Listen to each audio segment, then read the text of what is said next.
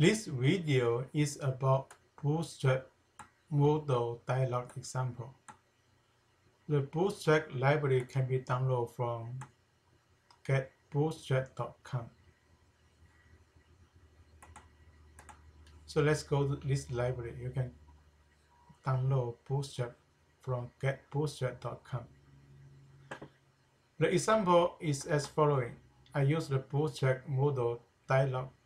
So you can, when you search, when you student number put here, when you click the search student, you pop up dialog. You can cancel or save or post to another PHP. So you just save and exit and save to my server.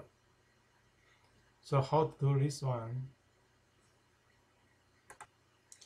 My directory have two files called Modal Dialog.php and my dialog. Example, this JS accredited JS JavaScript. So let's first look at Modal Dialog.php.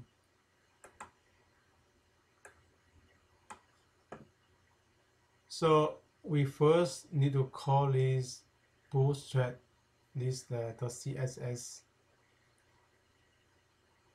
So I directly come from the library. You also can download this CSS. You also can download Bootstrap JavaScript library. You also need to use jQuery JavaScript library. I also create JavaScript by myself for my data example. So this is based just I have an input, I have a button. So when I click this button for my JavaScript, I have a button. When I click JavaScript, it is put the content in the Modal here.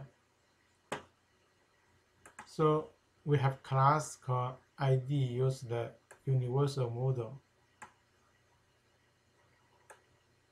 When I use this universal modal, I have this is a modal dialog. I have put here modal header, modal title, and also modal body, modal footer here. So if you don't have JavaScript, this will not show. I also put another. I put my content this table.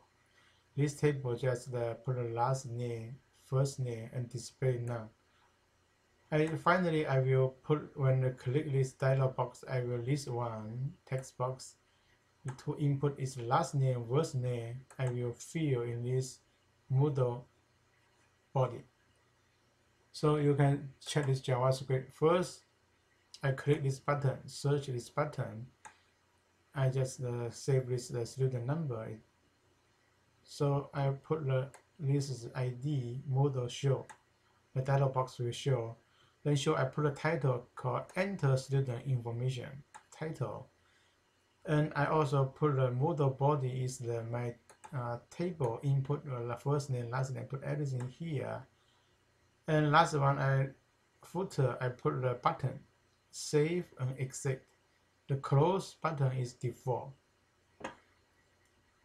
So when you look at this, so I have an input, I have a search. When I click this search, this is the modal header. This is the table. I just put a modal body. This is the footer here. Save and exit. I click this button. Cancel is automatic. Show here. You also cancel this box here. I put a modal header, body, and footer in one form. ID is universal form.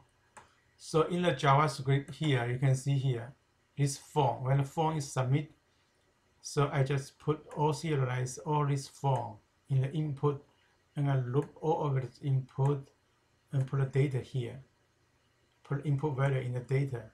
So you can see here, when I post this to the URL, now it's empty. You can put any URL, you put the data, you input all the data here, and modal is hide.